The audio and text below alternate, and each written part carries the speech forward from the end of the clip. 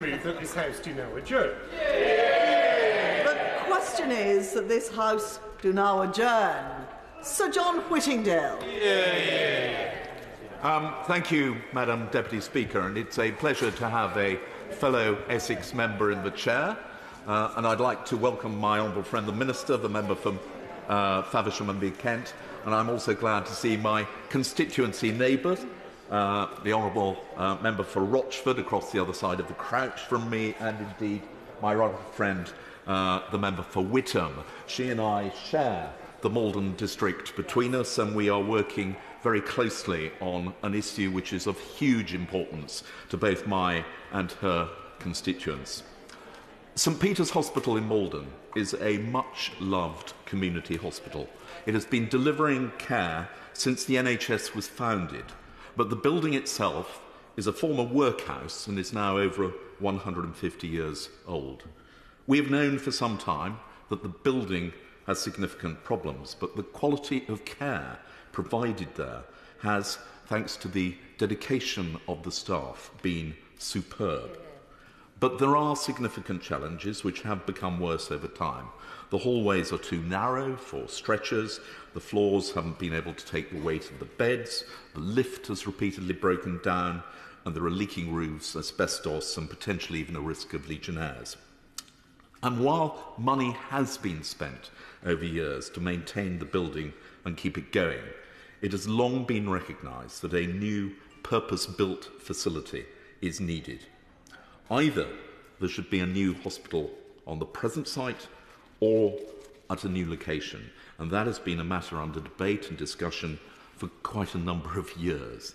So in 2003, the annual report of the Maldon and South Chelmsford Primary Care Trust, it stated that 2 preferred sites had been identified, that a provisional outline business case approval had been given, and that the new build was scheduled to open sometime towards the end of 2007. It never happened. There were difficulties in that particular instance of establishing the ownership of part of the land off Linebrook Way where it was due to be sited. Since then, we have had a succession of studies, debates about what a new hospital should offer, whether it should be a health hub or not, and even most recently, there were plans being drawn up for a new site of the development to the west of Maldon on Wick Hill. However, this again became stuck due to the lack of sufficient funding for the access road and a reduction in the contribution available from the developer and the Section 106 money from the housing being developed nearby. So in August last year, it was announced that to meet the anticipated winter pressures, the inpatient beds would be relocated to Brentwood and Rochford, and the birthing unit transferred to St Michael's Hospital, Braintree. We were told that these changes were only temporary, while long-term solutions were found.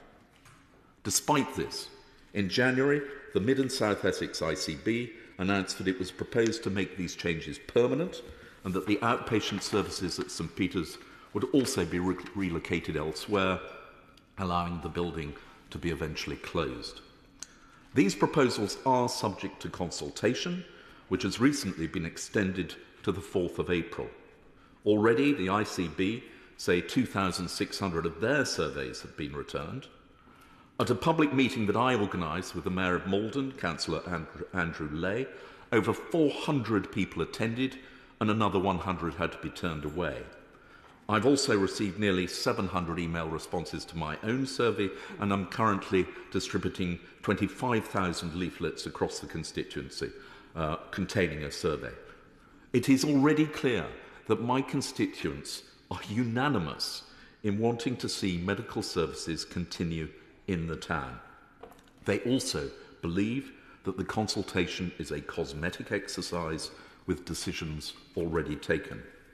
And I have to say that this is reinforced by the fact that the 2 alternative options presented for the inpatient beds currently in St Peter's Hospital both involve closing the wards in St Peter's and moving them elsewhere. Madam Deputy Speaker, The Maldon district is growing steadily. We have something like 3,000 houses currently under construction in Maldon and Heybridge, with another 1,500 across the district. Demand for NHS services is rising steadily, with the GP to patient ratio already one of the worst in the country. Rather than closing NHS facilities, we need more. In addition to this, the Maldon district is geographically spread, with some villages already half an hour's travel time just to get to Maldon. The travelling time to Broomfield, to Braintree or to Brentwood can be up to an hour or more from villages like Tillingham or Southminster in the Dengie Peninsula. And the idea that an expectant mother in the early stages of birth should have to travel an hour is appalling. The ICB suggested last year that there was an average of just 6 births per month at the maternity unit in St Peter's. But for a large part of that time, the unit was actually closed because staff were sent to Chelmsford. 10 years ago, there were over 300 births per year, and since that time, the population has grown steadily. As one of the midwives wrote in the survey which I am conducting, our unit has seen thousands of births over its 75 years. Over the past 5 years, we've had over 1,000 postnatal stays. Mothers who have birthed at Broomfield then needed ongoing support, coming to stay with us.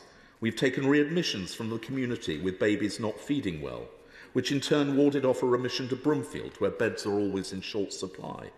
We do in excess of 50 community visits weekly, 80 plus clinic appointments weekly, over 20 new bookings a week, and anything between 5 to 10 appointments a day on our ward for anything extra.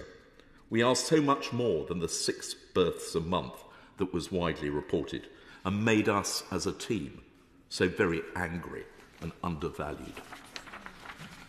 Madam Deputy Speaker, the availability of inpatient services and the maternity unit are of huge importance to my constituents.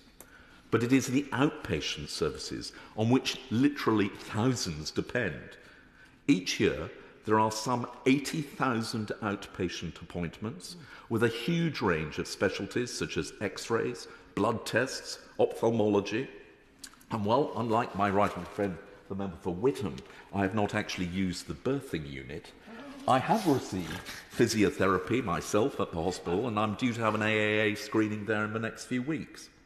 Now, I do welcome the assurance from the ICB that outpatient services will be maintained at St Peter's until alternative locations in the town are found.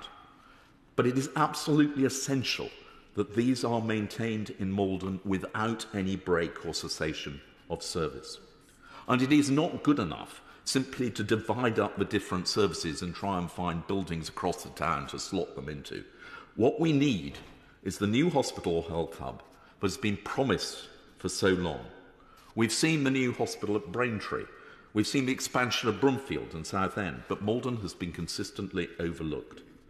Now, last week in the budget, it was announced that the Maldon district is being allocated levelling up money of £5 million for cultural projects. Of course I welcome this, but what my constituents want is not cultural projects, but a new hospital. Essex County Council and the District Council have money set aside, but it is unlikely that that is going to be sufficient. I applaud the government's continuing investment in the NHS, of which we saw further proof last week.